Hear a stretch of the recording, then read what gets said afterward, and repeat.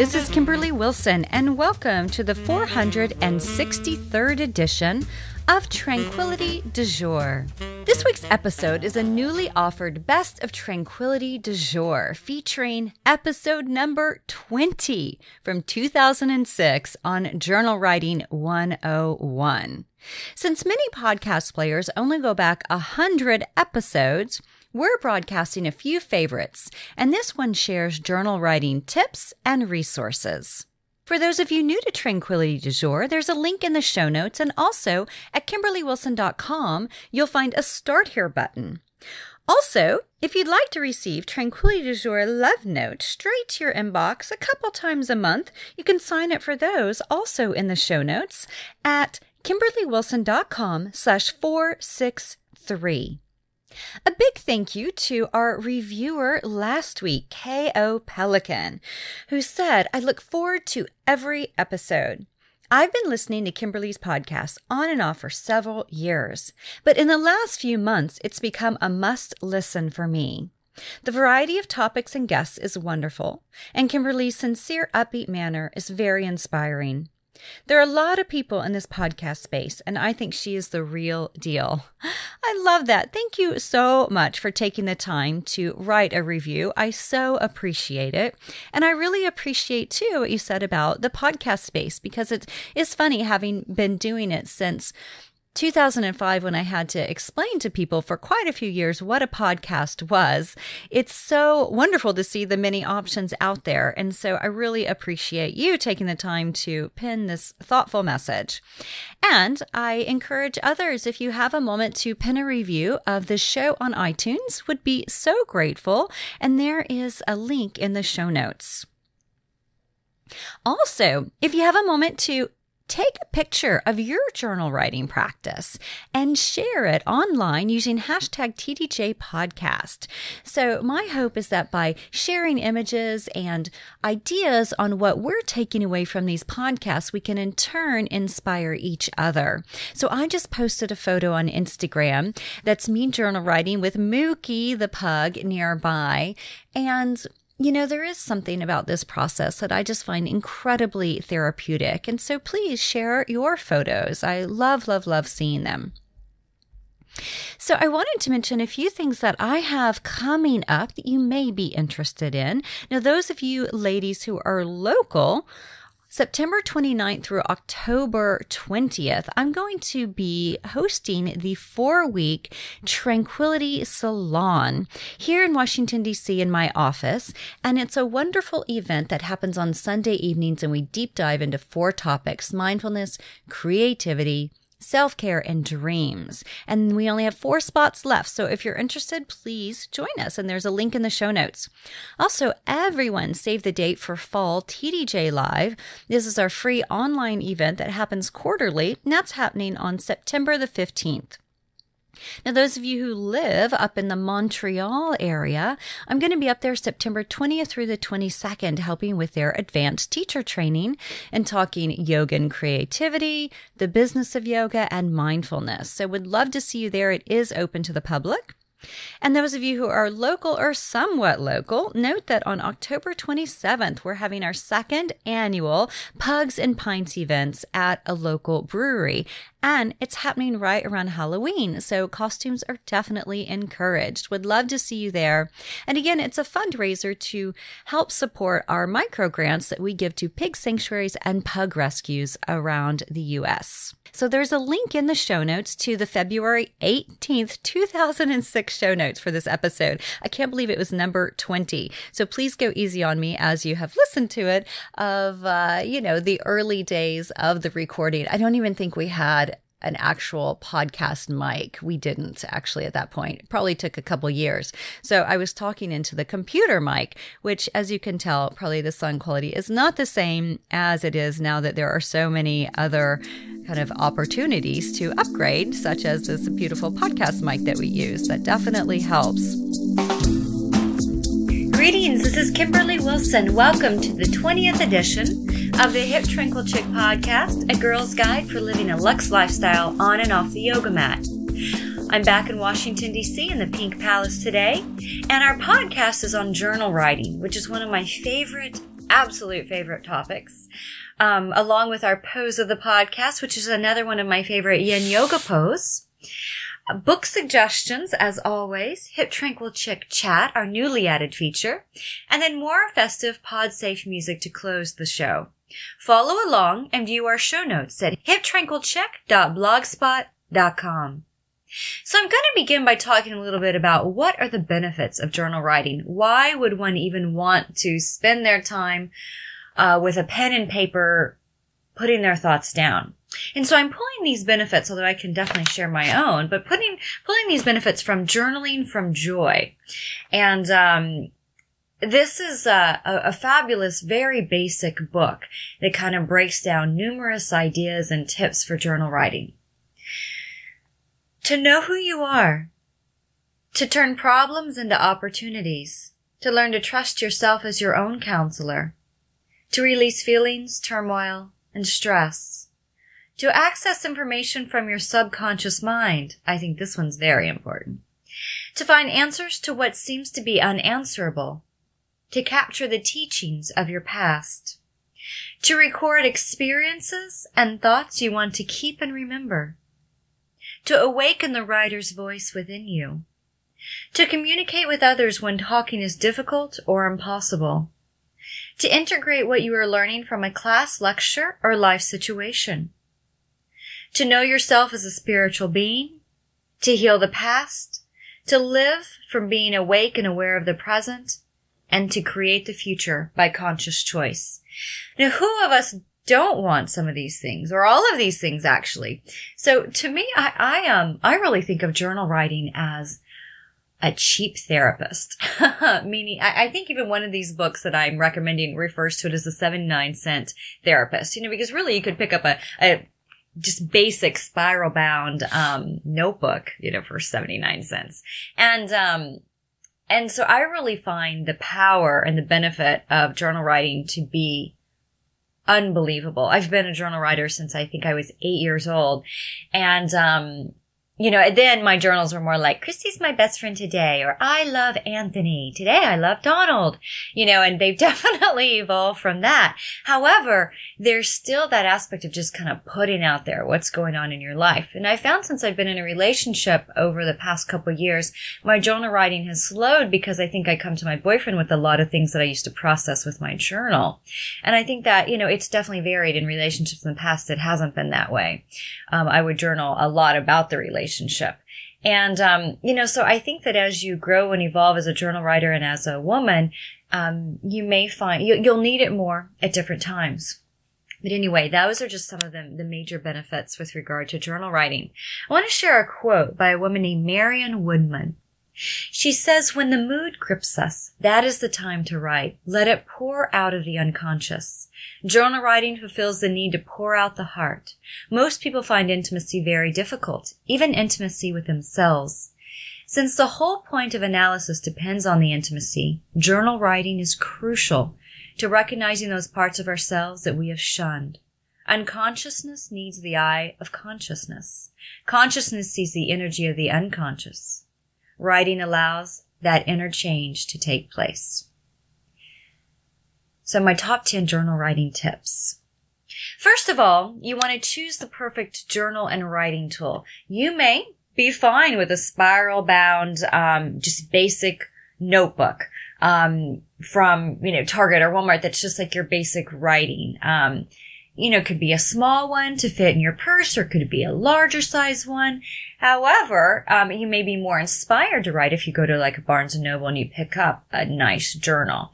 They range from like a leather to vinyl cover to hardcover, to great graphics on the cover.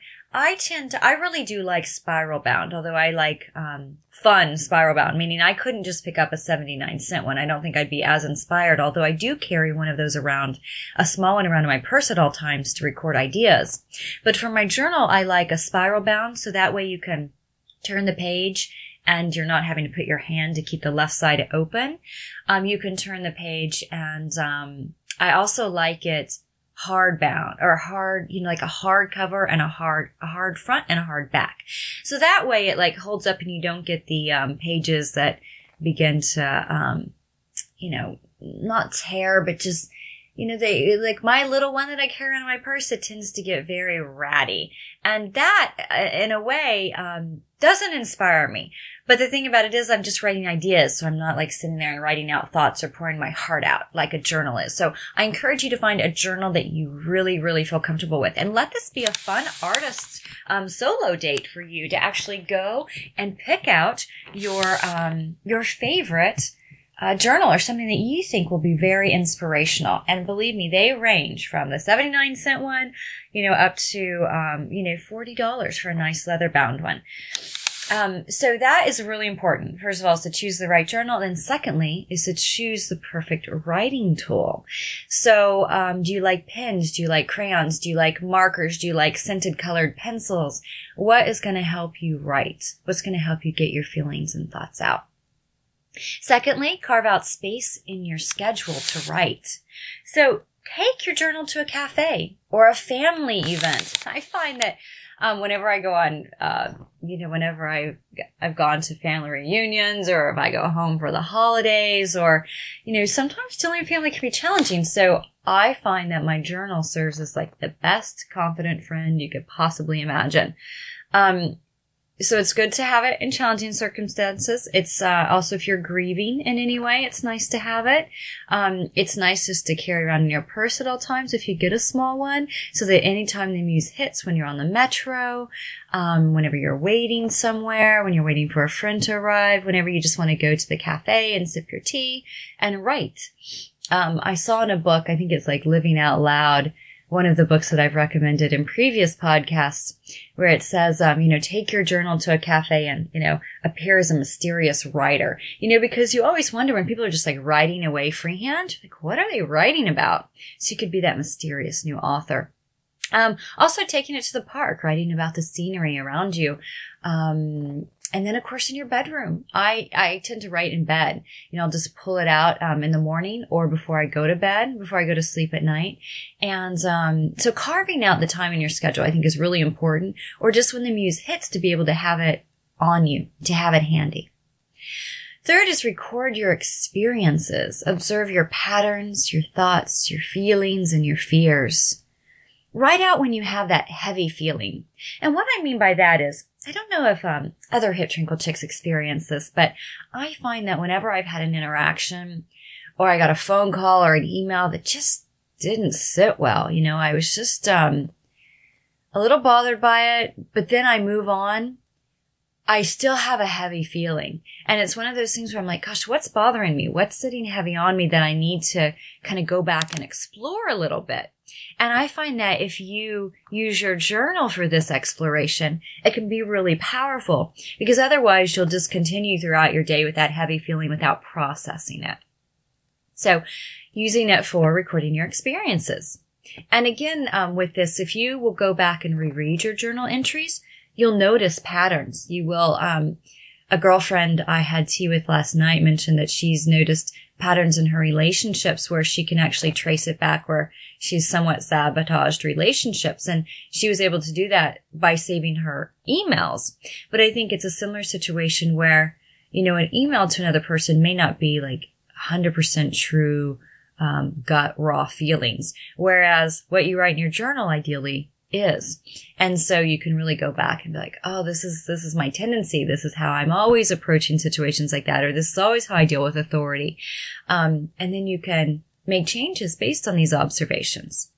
Number 4 is use the time and the date. I've always been a dater, like I will always date it, but I thought it was interesting, to start adding the time that I'm writing, because you may notice that you tend to, whenever you wake up in the morning, you're writing about the same thing of like, oh, woe is me, oh, this, oh, that. And it's like maybe in the morning you notice that you're a little less excited to get out of bed. You're a little less excited to get the day going. And then you can think, well, what can I do to actually make some changes in the morning so that I will kind of leap out of bed with excitement about the day? Or at the end of the day, do you find that your energy level's lower, you're a little bit more pessimistic, or you're a little more optimistic about things? And so I think it's helpful, I think, to record the date and the time.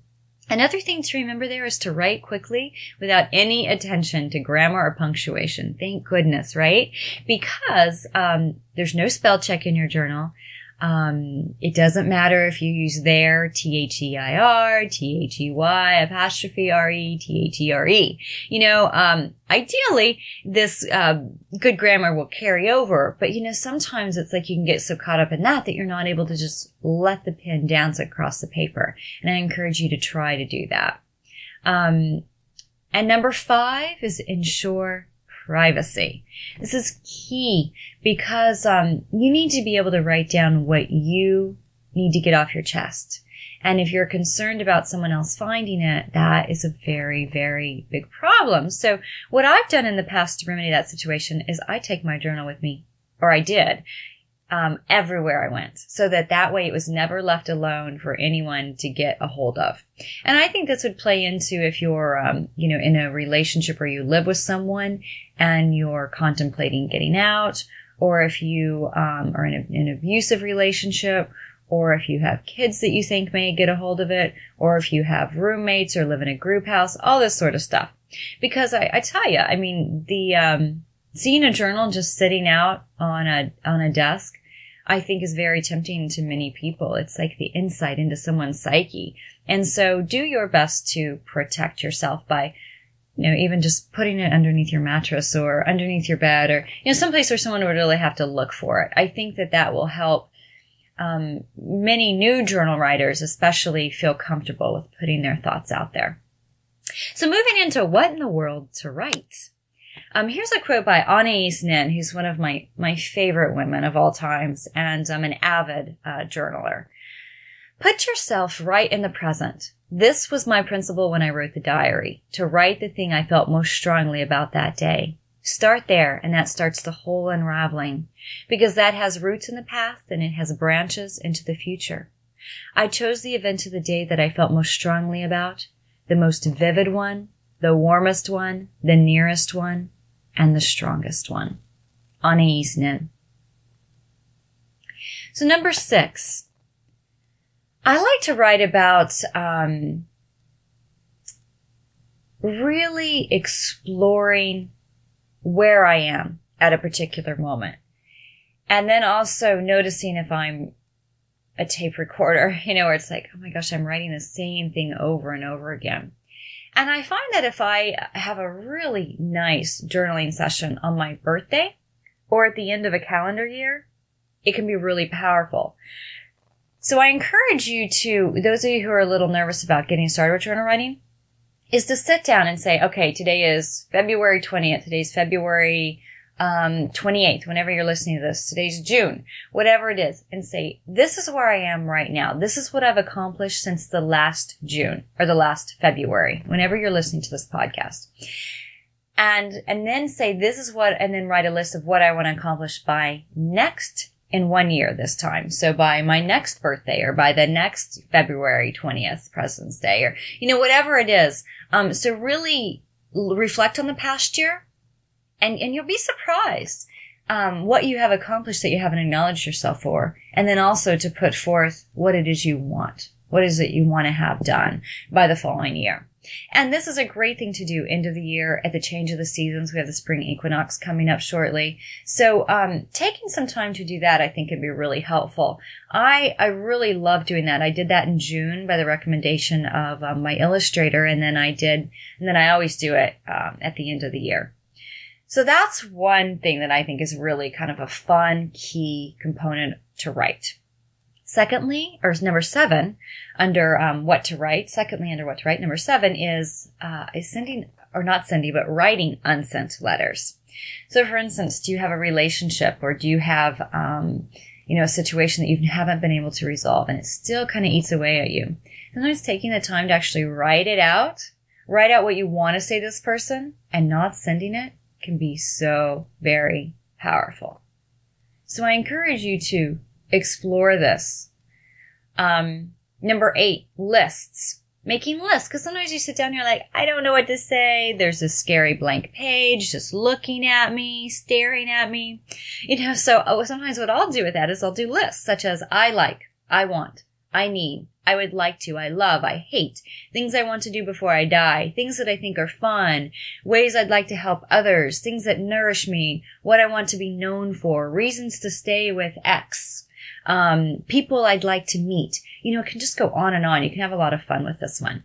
Number 9 is visual writing.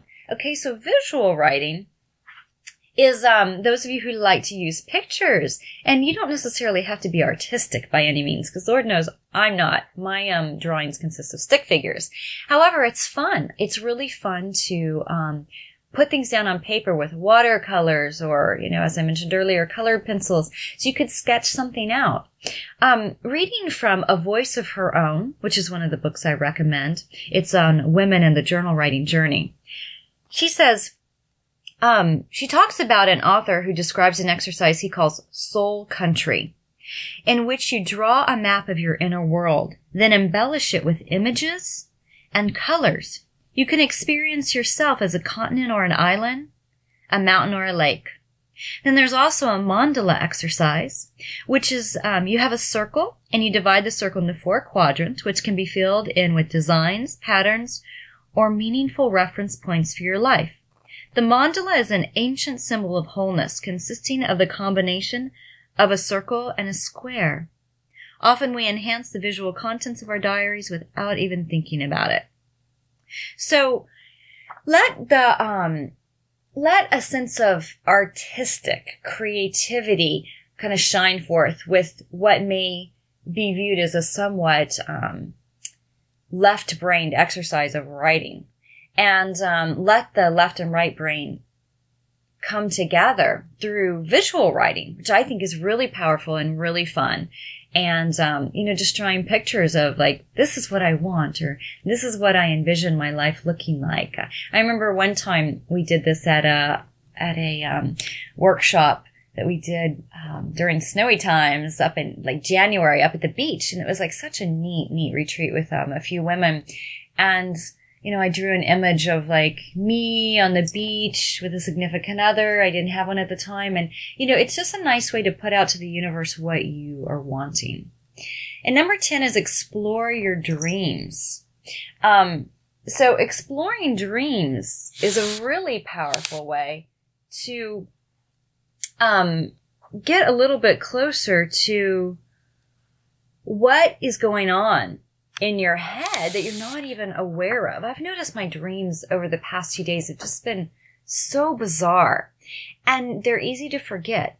So I wanted to share with you from Journal to the Self, which she gives a few ideas on how to increase dream recall. She says, keep a notebook, pen, and small flashlight by your bed. When you awaken with a dream, write it down immediately. Disturb your waking environment as little as possible. Go to sleep with the conscious intention of remembering your dreams. As you fall asleep, try visualizing yourself writing your dream in your journal. Write down anything you can remember from your sleep. Especially write down anything that frightens you, baffles you, seems particularly odd, or from which you awaken with a distinct feeling in your body. And then be good-natured about the process. I think that's important because it's easy to get frustrated, like, why can't I remember? So one other thing that comes to mind that she didn't mention in her book, but that I've read before and that I think is really powerful, is to ask yourself a question. Maybe you're wondering, you know, should you take this new job? Should you venture out on your own? And go to sleep asking your question, kind of asking your mind to answer this while you sleep. I think that can be a really, really powerful exercise also. And then write in the morning about what came to you. So I wanted to share with you another guided, or one journal writing exercise that is a guided exercise. And in this, it talks about stepping stones, which I think are an important thing to think about with regard to your life, of what are the kind of main pieces of your life. Okay, you were born, of course. Then maybe you remember the tooth fairy, and then you go into, you know, your first day of kindergarten, and then going up, like things that were somewhat milestones or just stepping stones in your life. So I'm going to take you through one, and this is again for stepping stones, kind of pulling together the stepping stones from your life. And this is from Journal to the Self. Allow yourself to relax. Close your eyes. Take a slow, deep breath. Hold it and release it. Do it again and again. And now begin to imagine that you're sitting in a theater, and on the screen is the movie of your life. Watch the images go by, the images of the turning points of your life as you are living it today. Feel the rhythm and flow of your life events, from birth to the present moment. Notice how your life has unfolded. Notice the events at which you can say, my life was never the same again after this particular decision or event. These are the stepping stones of your life. There's no need to do anything but watch and feel and notice. Stay there as long as you please. And when you are ready, open your eyes, take a deep breath, and list the stepping stones of your life. So a guided meditation or a guided journal writing session from Journal to the Self. So there's my top 10 ideas on journal writing. I feel like I could do 10 podcasts on this. So this is a quick overview. And if you would like a little more depth into some of these topics, email me. Let me know, because I'd love to expound on this. I find journal writing to be so, so powerful. So this is kind of like journal writing 101. All right. So moving along to the pose of the podcast. Today, it's, again, a yummy yin pose, which is dragon pose. And it's the yin variation of runner's lunge, which you may be familiar with. So you begin in table pose on your hands and knees, and then step your right foot up between your hands and ease your left knee back. And then you're going to begin to feel a stretch at the front of your thigh and your groin. Now lift your torso upright and rest your hands onto your right knee for balance. Allow your left thigh to descend toward the floor.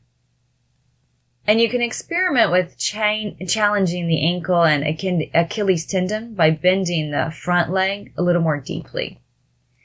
Now this gets pretty intense, so I want you just to breathe here. Hands are on the knee, shoulders relaxed, and just soften. See if you can release into this very, very deep pose. Now remain here and still for anywhere from 1 to 5 minutes. And then repeat on the other side.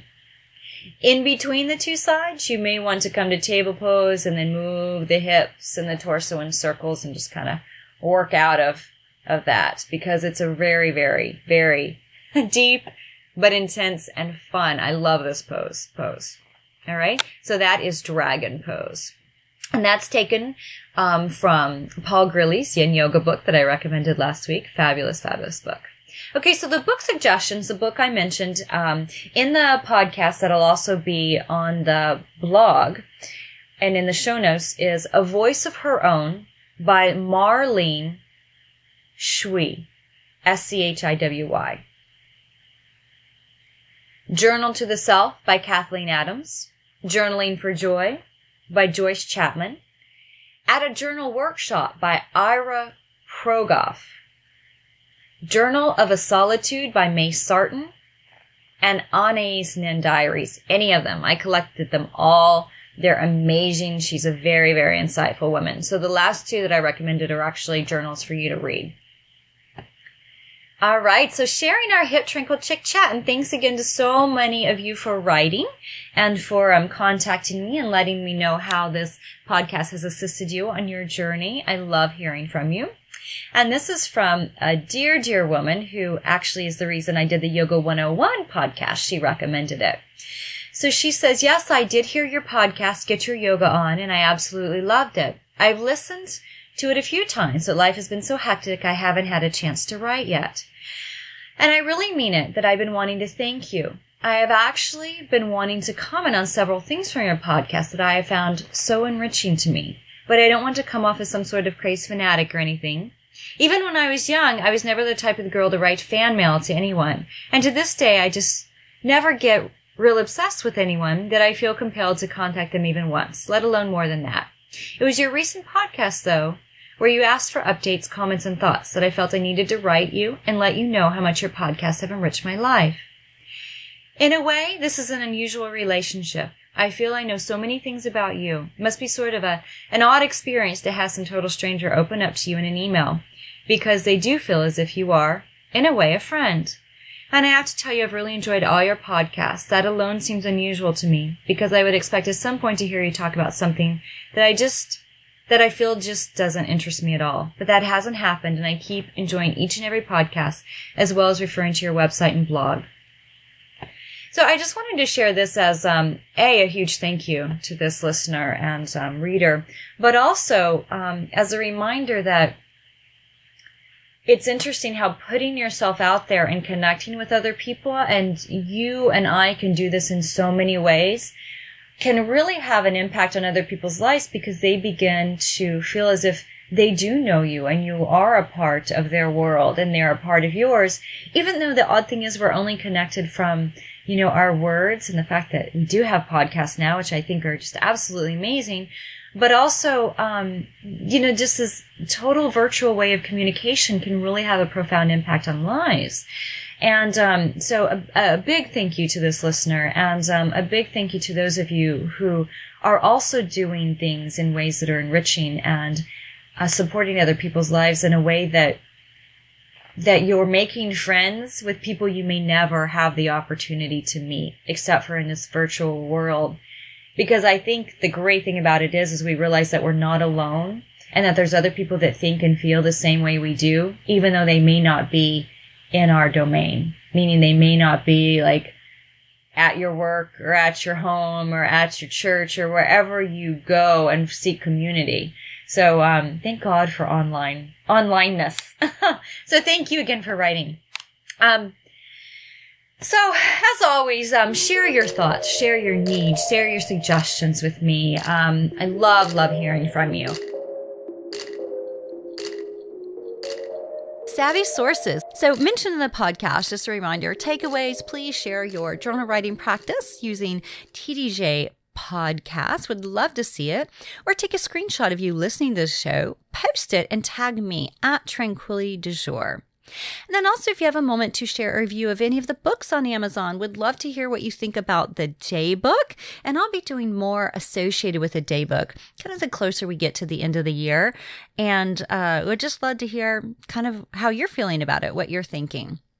And I hope that you're finding it useful to ideally infuse a bit more tranquility into your day. Now, Tranquility du Jour Online, just a reminder that you can find us on Instagram, Facebook, and YouTube, where I recently released a new Tea with Kimberly video and showed a few tranquility tools that I find to be helpful in everyday life to infuse a bit more tranquility. There's also a link to Your Tranquility, my book that came out in January, and then, of course, the day book that came out in June. Also, I wanted to mention that we will be doing the Tranquility Fall photo shoot happening in just a couple weeks, and really excited to share with you what's going to be happening for fall. And you can find all this, of course, over at tranquility.com. We're going to have a super cute sweatshirt, which I love sweatshirts with like fancy fun fluffy, flowy skirts. And I also am going to be doing a duster that I had a sample made for me to travel to Italy with and fell in love with it. I wear it all the time now. And I'm going to be adding a sash to it so that you can wear it as a duster, or you can wear it as a wrap dress. So super cute. Look for that coming soon. Reminder that there is a Tranquility du Jour podcast app for iPhone and Androids, and then also a link to a variety of e-courses, and I will be releasing a new one soon, so stay tuned for all the details on that.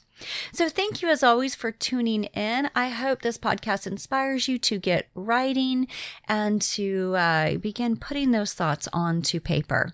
Wishing you a wonderful weekend ahead. Namaste.